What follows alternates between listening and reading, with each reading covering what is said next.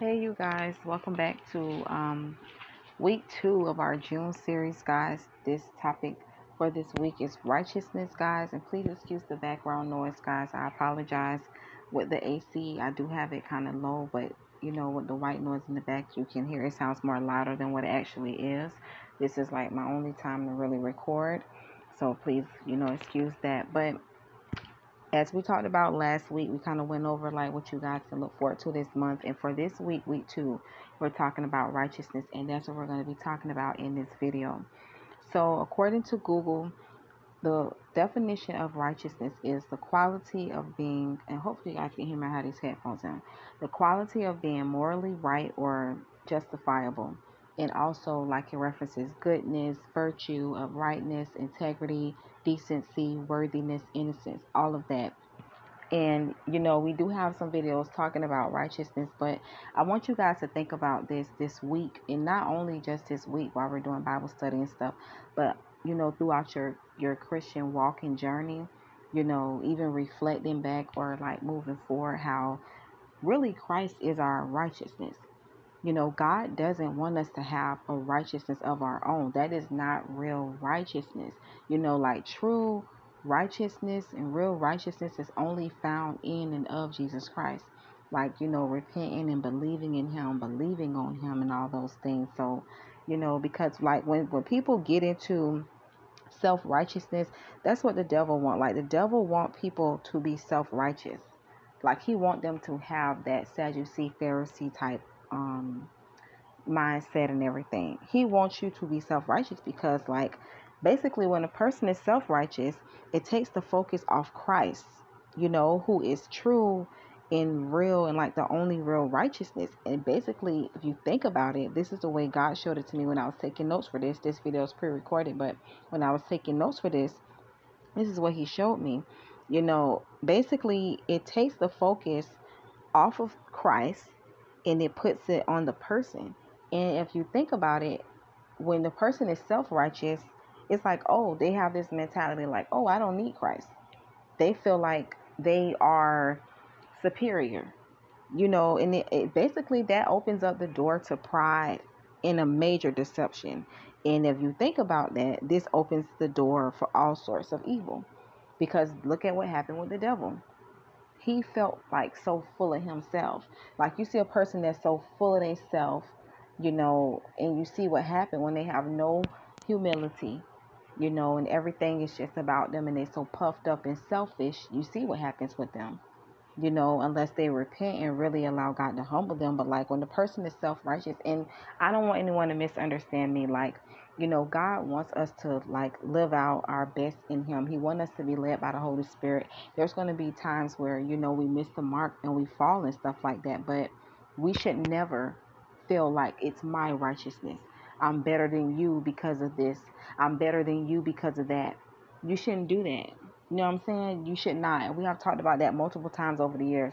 But you shouldn't do that. It should not be, oh, well, God is blessing me because of me only. God is doing this for me, or I'm blessed with these things, or I'm blessed with these gifts or these things because of my works, because of my actions, because of me. I could see of you saying, well, God is rewarding and honoring me because I'm doing my best to be faithful. I feel like I'm talking to someone like right now with this. I'm doing my best to be faithful.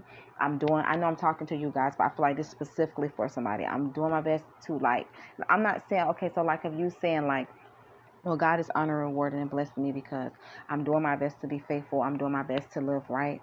I'm doing my best to seek Him. I'm doing my best to honor Him in His strength and His power. And you literally acknowledging God. I'm not talking about that because God is honoring that. And God will honor those that diligently seek Him.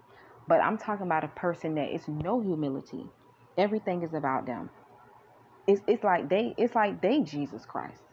And that's like a big no. So God is not with that. So righteousness, true righteousness is found in and of Jesus Christ. You don't want to become self-righteous like a Pharisee or Sadducee. Many of them, they saw the Lord. Some of them didn't. But for the ones that saw the Lord right before Him, and we have so many videos talking about Pharisees and Sadducees and what the Bible says and different things. All of them were not like that. Like you see Nicodemus, he went to the Lord, kind of like secretly or whatever. And we talked about him as well. But there were some that was just so self-righteous. Even the Lord was before them. And it's like, it just totally went over their head. Because you being self-righteous, again, it takes it off of you. I'm sorry, it takes it off of the Lord and it put the focus on you. Look at me. Look at this. Look at that. And God is like, no. And he rebuked them so many times, and he would give parables and things about them, and it would upset them because he was telling the truth. And like he would say different examples. It's not before me. I got some scriptures that I wrote, but the other ones that I'm going to tell y'all is not before me. The Holy Spirit's bring back to my remembrance. Like he would be like, don't desire this seed or that, or don't be like the Pharisees or Sadducees where they give people all these rules and different things. Like on the outside they look like this, but on the inside they're filled with dead man's bones. And he would just give the people so many different examples with like how not to be. Like for one example, when you're fasting, don't be like those people that is, oh, I'm fasting, and you crying out, oh, I'm fasting. That's your reward.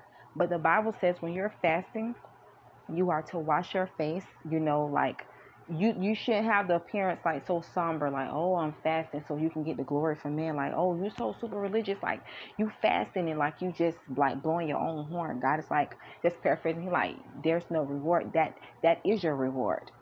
That's your reward right there, which is really no reward because you want the approval of man. But when you're fasting, you're supposed to do it to your Father in heaven. You're supposed to do it in secret, and your Father that sees what you do in secret, which is prayer, fasting, and different things, will reward you openly.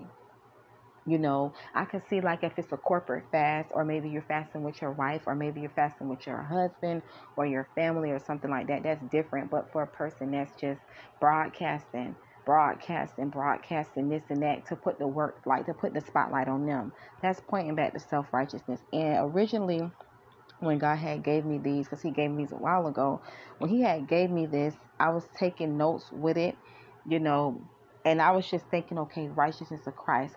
But then, like, the more notes he started sharing, I'm like, Lord, you really want me to share these with people, like, again, so it's for somebody.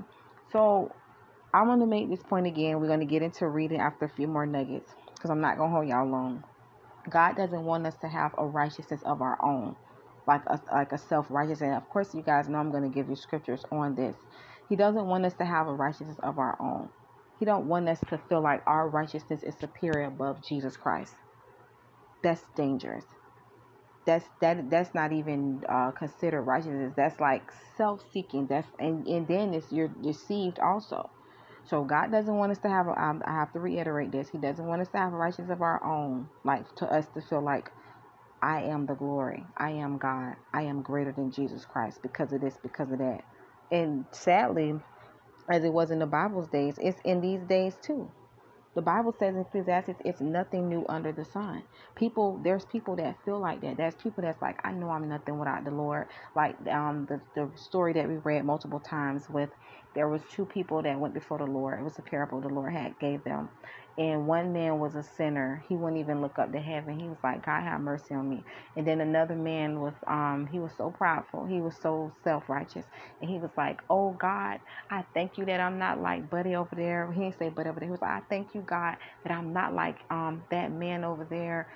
I pay this, I fast this and that. If I'm not mistaken, he was just bragging on everything he do.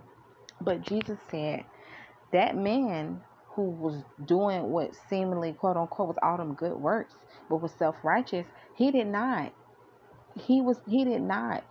He didn't go home justified. He wasn't before God justified. The man who was humble, that was the sinner, that was humble, basically, and just paraphrasing, was not bragging on himself. He was the one who was justified before the Lord. Just like the Lord had told back in Samuel when we did our David series, when he told him to go anoint the next king, when he told him, and Samuel's like, well, surely this is brothers to David's brothers. He was like, who's looking at their appearance and they hide and how they look out on the outside and everything. And he kept saying, well, surely this is the Lord's anointed. And the Lord was telling him, he was like, Samuel, that's not him. He was like, I rejected him. That's not him. He was like, man looks at the outward appearance, but I look at the heart. And God looks at our heart. We have videos talking about this. He looks at our motives. It's not. It's good about the good works and the good things you're doing for the Lord, but when you're doing with wrong motives, and it's the attention is about you, and it's not pointing people back to the Lord, something is seriously wrong with that. So think about that. Think about it. When it comes to righteousness, do you seek to have a self righteousness so you can get the glory, or people can say, look at this and look at that? And there's nothing wrong with people applauding, like, wow, like, we know how you used to be, we see God moving in your life, glory to God, or wow, you've really changed, or you've really grown. I'm not talking about like goals or accomplishments or good things or compliments. I'm not talking about that. I'm talking about where you take all that and you just, what I'm saying? It's like a major difference. So think about that, guys. Excuse me. Think about that. Like, are you a person where, you have a righteousness of your own? Or is it like, I know I'm nothing without the Lord. The righteousness that I have is because of him. I'm daily being consecrated. I'm daily being pruned. I'm daily learning. I'm daily gleaning. I'm daily learning. I'm daily becoming more and more like Christ. It's not because of me. It's not because of my words. It's not. Or are you that person that's like, oh, it is me. It's this, it's that. And it all points back to you. But where's the Lord? Because if the Lord is not in the center of it, and the Bible says, except the Lord builds the house, those that labors in vain. So if he not building your house, it's like, if you think about it, if the Lord is not building somebody's house, he's not with it, he's not blessing, he's not in the midst.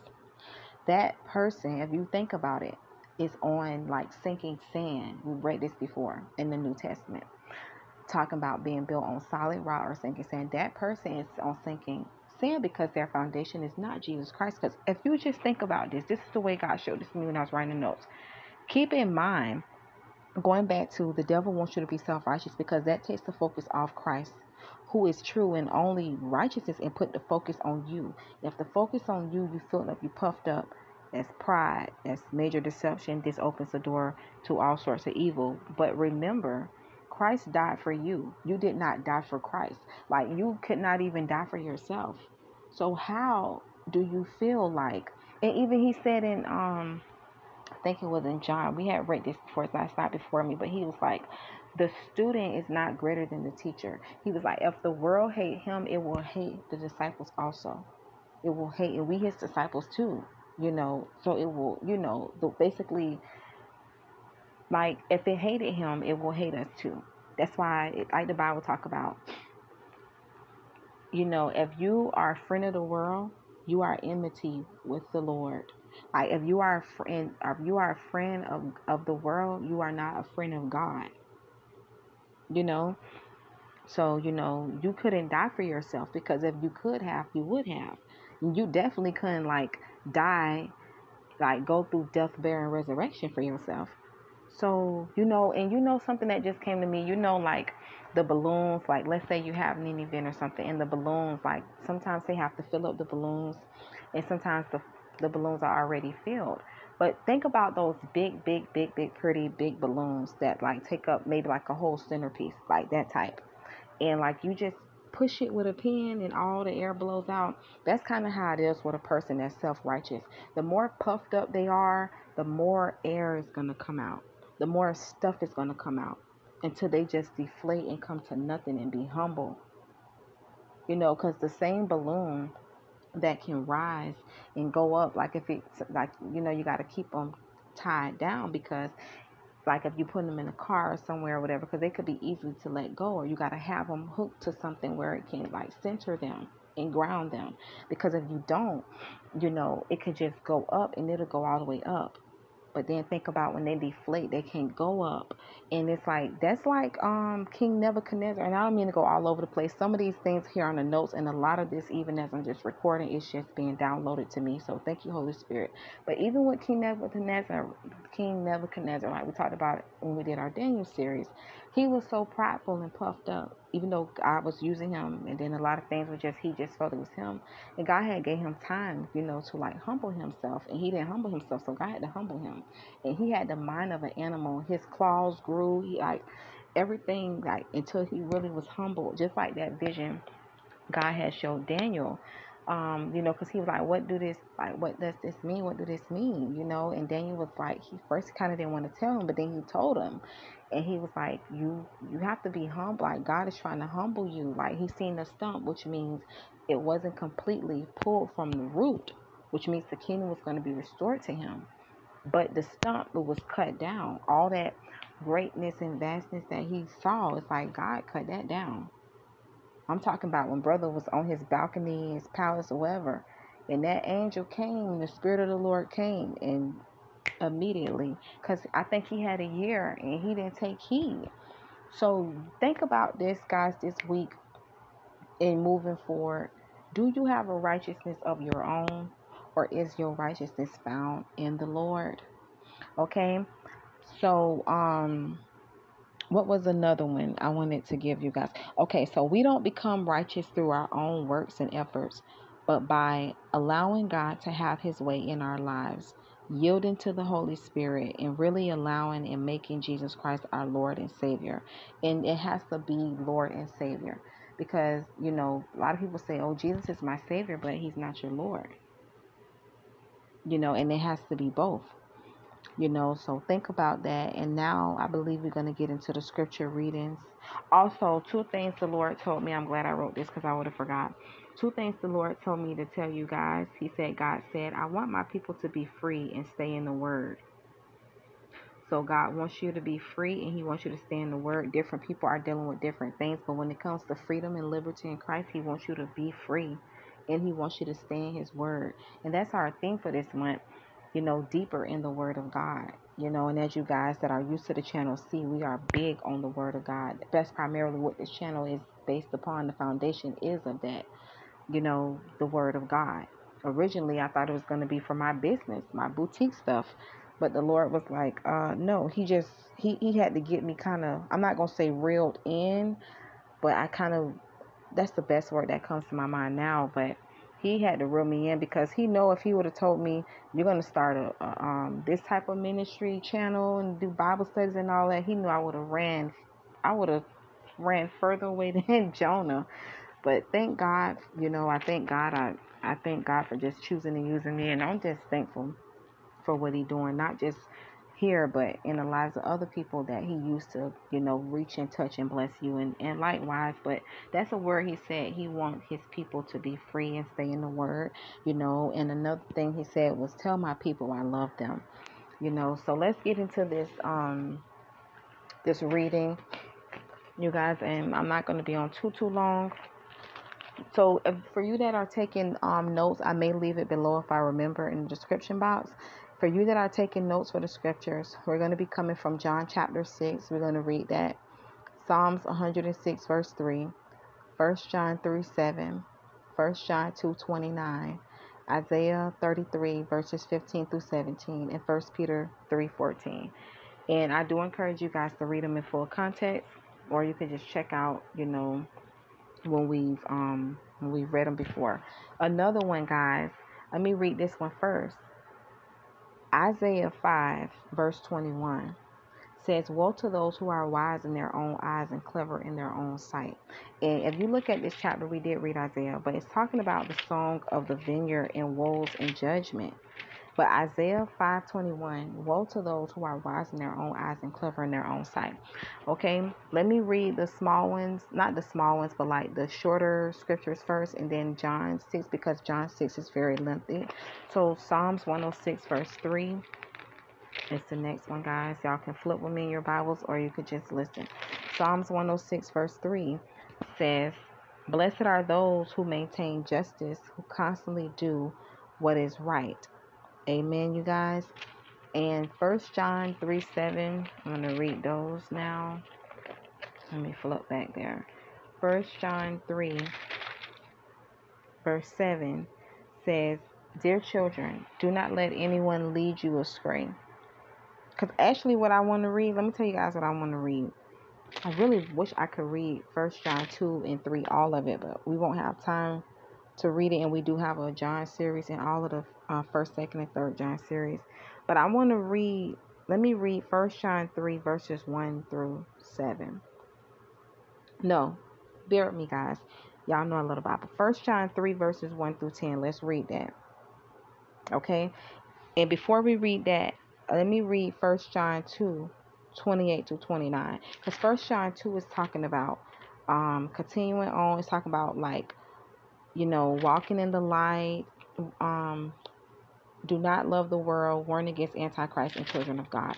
I want to read the children of God. And now, dear children, continue in him so that when he appears, we may be confident and unashamed before him at his coming. If you know that he is righteous, you know that everyone who does what is right has been born of him. Now let's read. That was 1st John 2, 28 to 29. Now let's read 1st John 3, 1 through 10. How great is the love the Father has lavished on us that we should be called children of God, and that is what we are. The reason the world does not know us is that it did not know him. Dear friends, now we are children of God, and what we will be has not yet been made known, but we know that when he appears, or when it is made known, we shall be like him, for we shall see him as he is. Everyone who has this hope in him purifies himself just as he is pure. Everyone who sins breaks the law. In fact, sin is lawlessness. And we did videos talking about the law, grace, all that. So I'm going to continue reading. But you know that he appeared so that he might take away our sins. And in him is no sin. And think about that. We sin every day. In us is sin. I know when we led by the Spirit, we're not, ruled by sin. But because we're still in this fallen world and this carnal, fleshly nature too, we sin. That's why we have to repent. So think about it. Thank you, Lord. Look how that ties back to what we're talking about, to righteousness. Because see, these scriptures I didn't have written down. It's like the Lord just I had the 1st John 3, 7, but it's like he's opening my eyes back to the chapter 2 and going a little bit more with the chapter 3. So thank you, Lord. So think about that.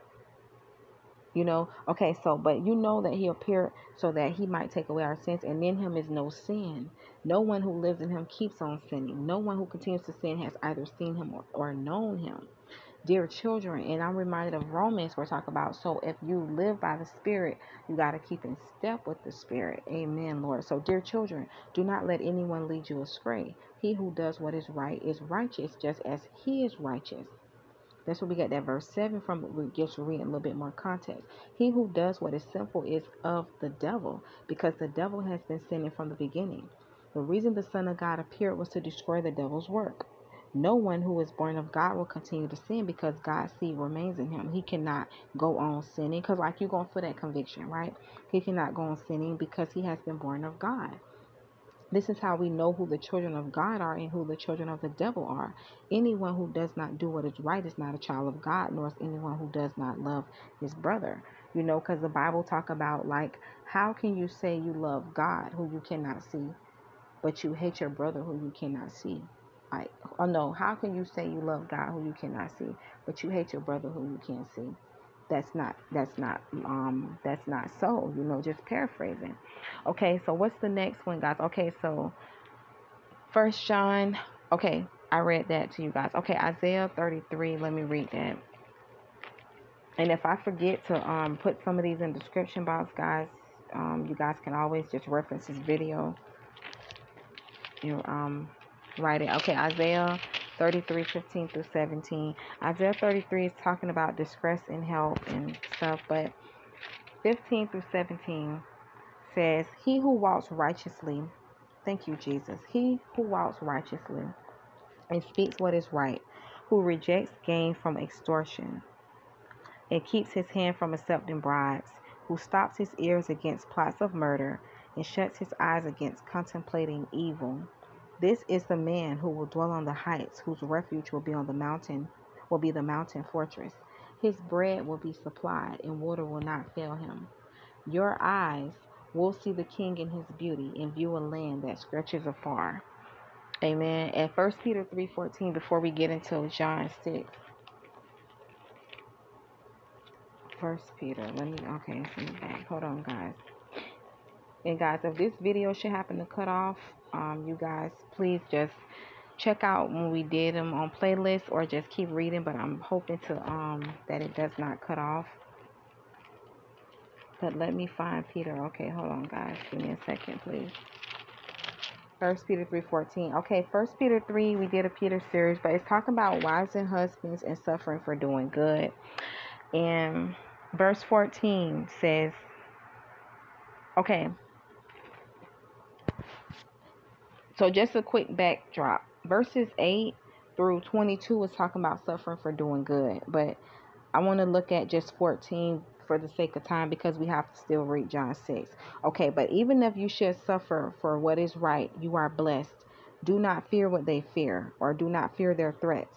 Do not be frightened. Isaiah 8:12. And you can read that one in a little bit more context and stuff because it gives a lot of more nuggets about suffering for doing good. And also chapter 4 talk about like living for God and suffering for being a Christian, you know. And that wasn't in the notes, but just in case if you wanted to read it. So John chapter 6, we're going to close with John 6. We do have a John series, but the Lord had put this on my heart. Jesus feeds the 5,000. We're talking about Jesus walks on the water. Jesus, the bread of life. Many disciples desert Jesus, you know, and a lot of people, they feel like, well, Lord, you know, this person did this or that, or this is, you know, and God is like, well, it happened to me. You know, God created people for his glory. We talked about this multiple times. And so how many people don't honor God with their gifts, or don't honor God with their life, or they know his goodness and they just turn on him and be blinded by this world and the devil of this world? And you don't think that hurt God? You know, it's not his will for no man to perish. He wants everybody to come to repentance. But everybody don't want to come to repentance, guys. Some people are given over to a reprobate mind. And it's like, just like he told us in John, he told them what it was.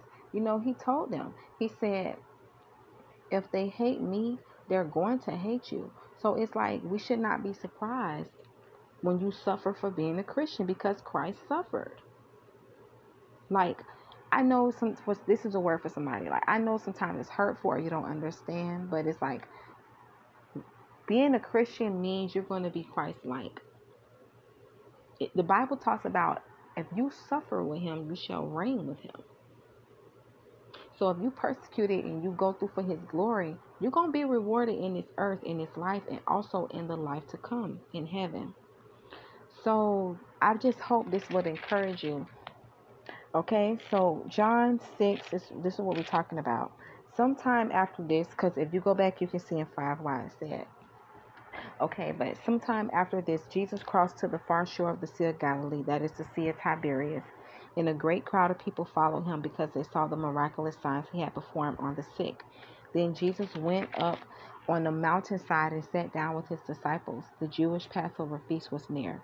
When Jesus looked up and saw a great crowd coming toward him, he said to Philip, where shall we buy bread for these people to eat? He asked this only to test him, for he already had in mind what he was going to do. Philip answered him, 8 months' wages, like in the Greek 200 denarii, would not buy enough bread for each one to have a bite. Another of his disciples, Andrew, Simon Peter's brother, spoke up. Here's a boy with 5 small barley loaves and 2 small fish, but how far will they go among so many? Jesus said, have the people sit down. There was plenty of grass in that place, and the man sat down, about 5,000 of them. Jesus then took the loaves, gave thanks, and distributed to those who were seated as much as they wanted. And the Lord is saying to me, if this thing do cut off, I just have to keep on reading. So, okay, guys.